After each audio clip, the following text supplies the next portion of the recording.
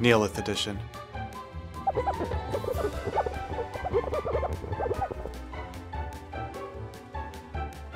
The Neolith stat panel is one of the largest panels MartinLogan has ever made.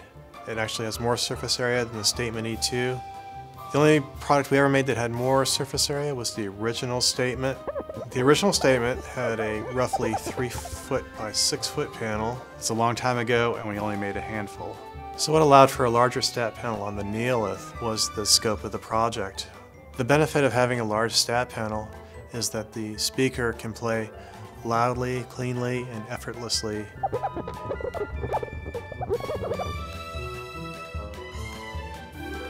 So Neolith is one of the largest cabinets we've had the opportunity to work with.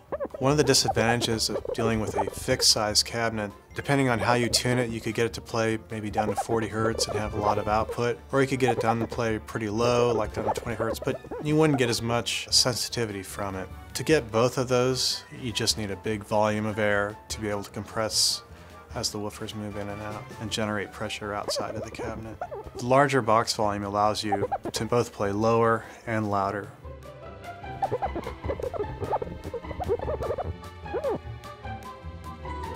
Well, the Neolith is a heavy speaker, and there's several reasons why, but the main one is the cabinet material. The cabinet is made of phenolic, which is a heavy, dense, resin-type material that's nearly inert.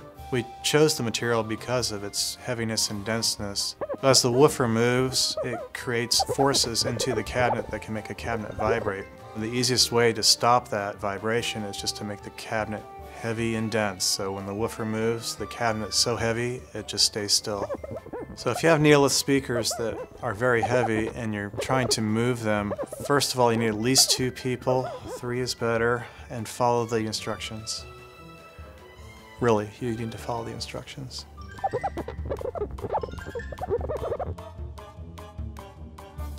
So the Neolith features gold-plated jumpers. They're physical pieces of metal that you can move from one position to another. We found this to be the most robust way to make changes to the acoustics of the product. One of the things we found when measuring the Neolith was that the response of the stat panel changed as we changed our distance away from it. The panel, although mostly directional at its lower frequency extremes, does direct some sound to the ground. Well, that sound was bouncing off the ground and coming back to the listening position a little bit later in time, later enough that it was subtracting from the lower frequency response. The effect was that as you got farther away, the low end of the panel was decreasing in output.